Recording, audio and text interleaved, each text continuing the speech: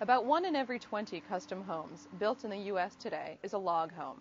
Ken Thuerbach, the president and CEO of Alpine Log Homes, has been one of the industry's pioneers. Each home is individually done and is done by a 3 to 7 man crew, and that crew does everything on that house from start to finish, even taking to where the final destination is and helping reassemble it.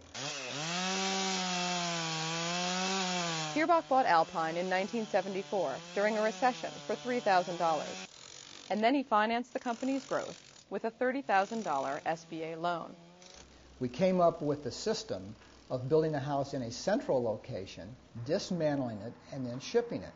And once we were able to prove that we could do that, I started looking for areas of the country that would be a good place to locate the operation, get out of the snow, get into a nice climate. And this is how we found the Bitterroot Valley in Montana. It has the second most even climate of any spot in the United States. That doesn't mean it's the warmest place. But what it means is in the last 20 some odd years, we've only had 6 inches of snow twice. Thuerbach was inspired to buy Alpine after reading a magazine story about how soon the old-time log cabin builders would be gone. One day I read an article, and it said that there would be no one left in the United States by the year 1990 that knew how to build an authentic log structure. And so a light bulb went off, and I said, wow, log homes, people are getting out into the country and having horses for their daughters. People like this lifestyle. We might be in front of a trend here. Being in front of a trend does have its challenges.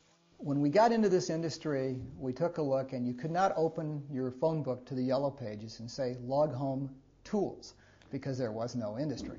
So everything other than the chainsaw we've had to invent. As he developed the company, Thuerbach spent a lot of time creating specialized tools and equipment.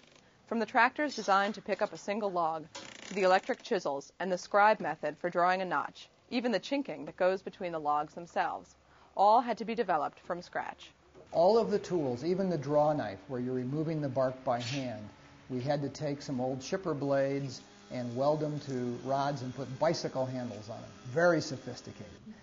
So at one end we have bicycle handles on chipper blades, and at the other end, of course, we have CAD or computer design aided engineering and architecture.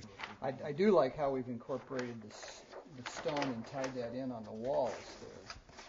One of the secrets to Alpine's success has been to defy some conventions of financing a business. Very early, it was a management decision to have no accounts receivable.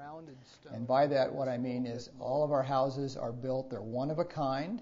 We've never built two houses alike, but we take a deposit with the house, and then as we build the house, we progressively bill the customer, and we get our last payment prior to shipping. With no accounts receivable and by internally financing all major equipment purchases, Thuerbach has had the flexibility to retool the business when times are slow. The biggest surprise so far may be that he's still here at all. Having done a lot of turnarounds with businesses, I thought I would build this up and then sell it.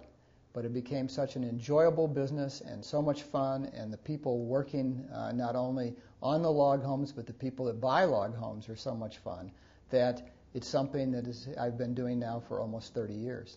In Victor, Montana, I'm Sarah Pryor for SBTV.